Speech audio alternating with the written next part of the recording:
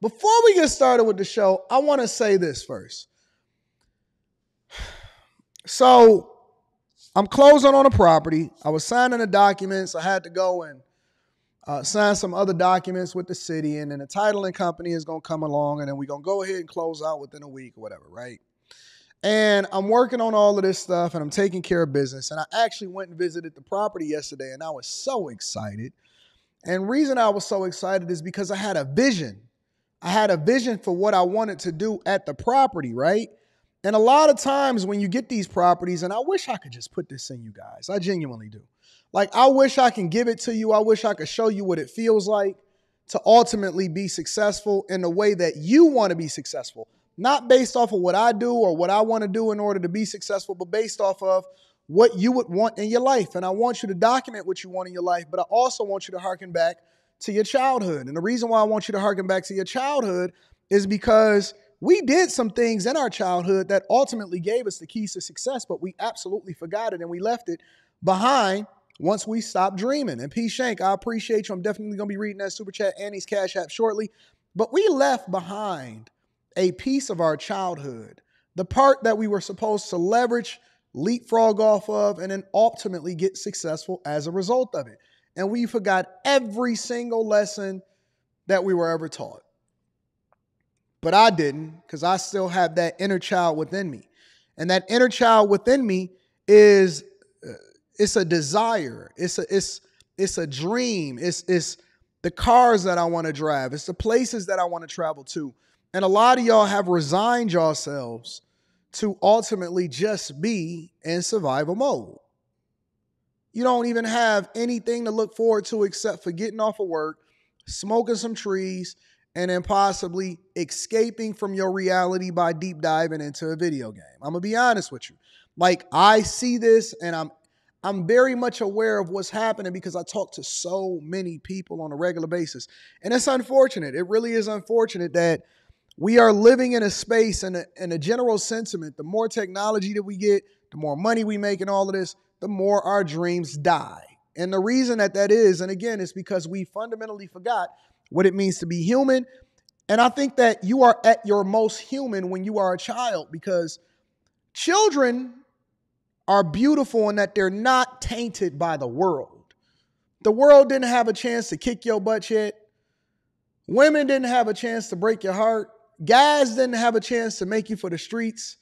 You wasn't smitten by the idea of aligning yourself with people based off of color or skin or diversity, equity, and inclusion. And you were just innocent. And your goal was to have a lot of fun. And then you started to craft what you wanted your life to be like based off of what you then discovered was beautiful to you. And one of the things that was beautiful to me, and I had this poster on my wall. I know a lot of y'all back in the day, y'all had the Word Up posters, and you had Immature and Marquise Houston and, you know, whoever the latest Disney stars or who was in those magazines and stuff. I know I'm taking y'all back a little bit, but roll with me. And you had these things on your wall, but I had a Lamborghini Countach, and then I had a Diablo on my wall. I did.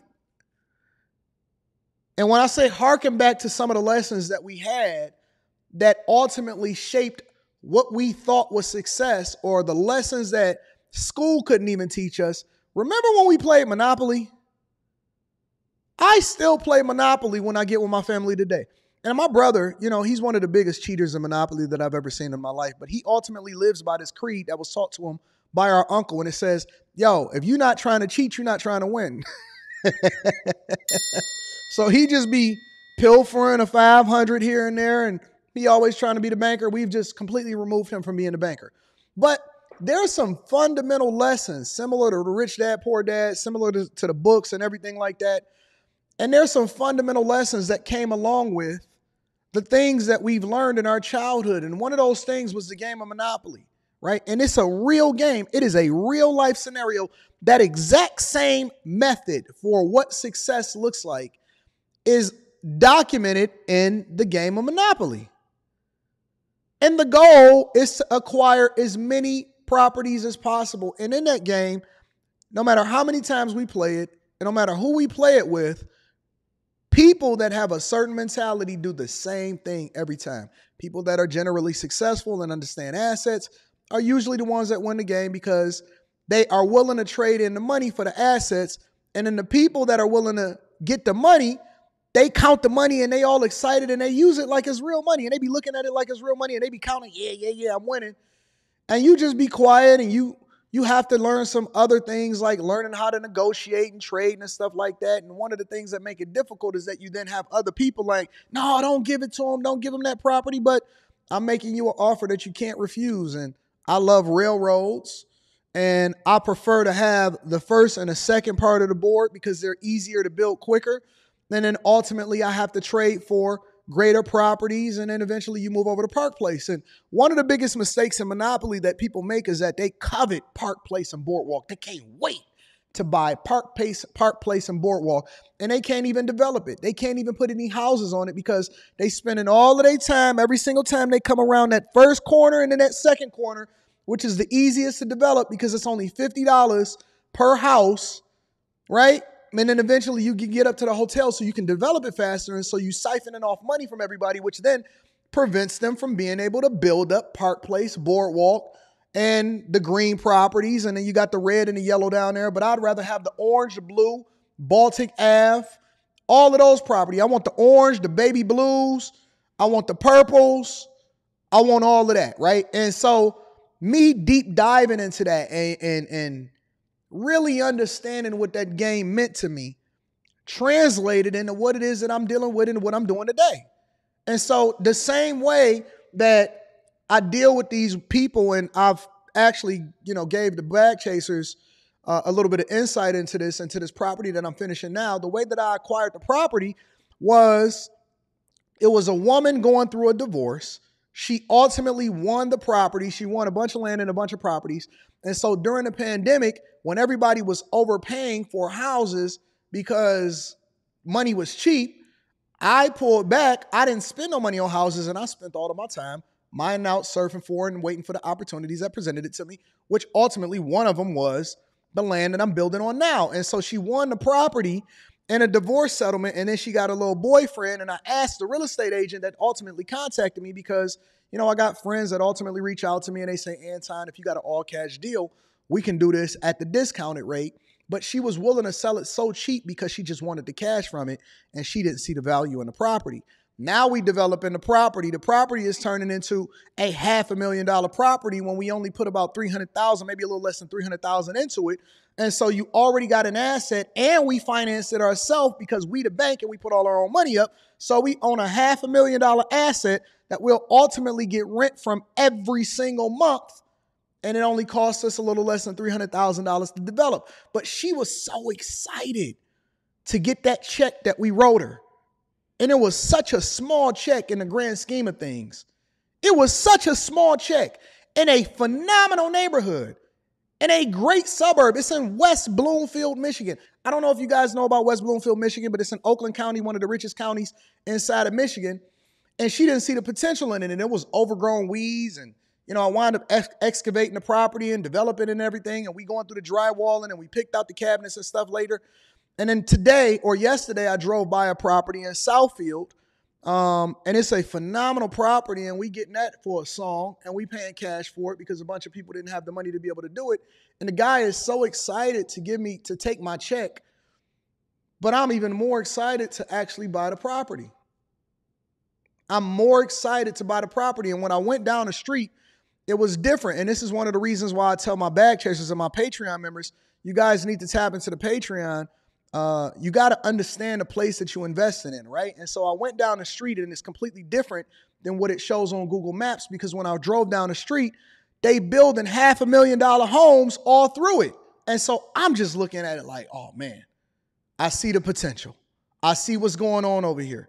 That house recently sold for $500,000. That house sold for $450,000. That house is listed for $525,000.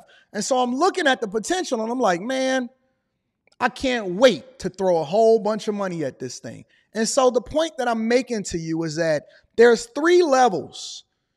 The first level is people that are just surviving. If you are just surviving, that is you trading in your time for money. And then when you get a little bit of extra money, all you do is go and trick it off. You go and buy some trees, you go buy a PlayStation. But let me tell you something. None of those things add value into your life as far as assets to make your life easier or to allow for you to ultimately achieve that dream that you had when you were a child. And then the second level is people that feel comfortable enough to be able to get a job and they just trading in their time for money in order to continue to do it all over again the next day. And then they sold you on the idea that you are middle class so that you can continue to be a slave to a system that ultimately make the people that are in the third category super rich. And it's not a secret. It's monopoly. You trade in your money for assets. That's it. And you being able to identify the assets is the caveat. That's the context. That's what you got to do your research on. You got to understand what means the most to you, what you're most excited about as far as what you want to throw your money into, so you don't feel like you just wasting your time or it takes too long in order for you to get that return on your investment back. Man, let me tell you something, bro. It's only three classes of people. It's survivors. It's people that's been tricked into being the middle class. And it's people that are willing to be successful, that's willing to trade in their money for assets. That's it. That is it. It is no more to it. Assets, assets, assets. I do not care about cash. It is not even worth the paper that is printed on. It has no value to me except for to make sure that we can trade for goods and services so that we're not killing ourselves. That's the only thing that it means. Money is just a tool. I don't even care about inflation. I don't care about any of that stuff. You know why? Because I know that no matter what, whatever it is that I buy from an asset perspective always beats the rate of inflation. So regardless of whether $100 is $100 or $1 is $100 based off of what you were looking at back in the day, or $100 then become $1,000 10 years from now, I'm always going to be ahead and I'm always going to be rich because I understand that the money is not worth anything, but the assets is what you control that ultimately give you the power to do what you do on a regular basis. I want everything. And then eventually I'm going to come and get Boardwalk and Park Place too. When you get that big check, when you get that bonus, when you making that extra money and you want to go and trick it off on a girl in order to take her out to eat so that she can like you, think twice. Think twice. And ask yourself, what is it that I really wanted when I was a child?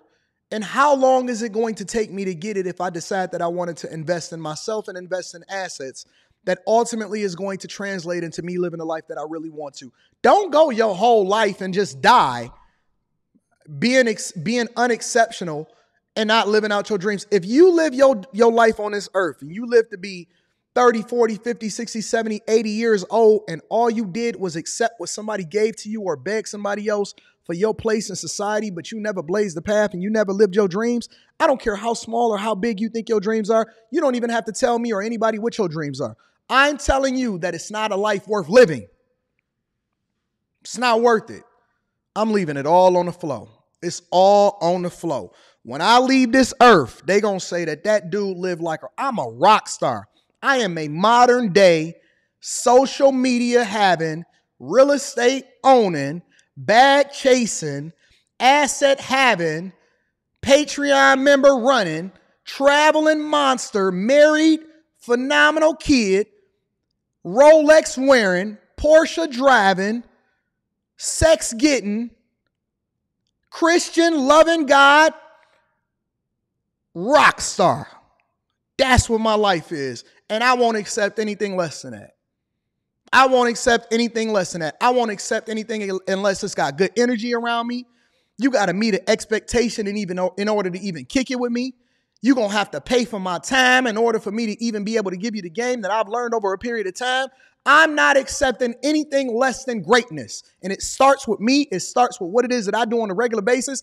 I don't even care about what's going on all on the internet.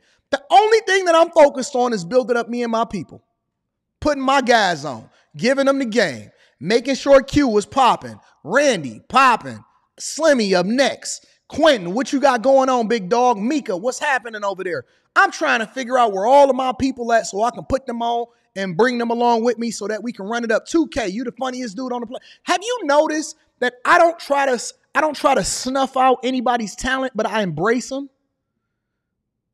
When you see somebody else, 2K, in my opinion, is one of the funniest dudes on the internet. I'm trying to figure out how we can build him up and figure out how he can get more visibility because the world needs to hear his talent. He's more talented than some of your favorite comedians, bar none. I believe so much in 2K. I believe so much in 2K. I believe that he's funnier than the biggest comedians and he has a brighter future.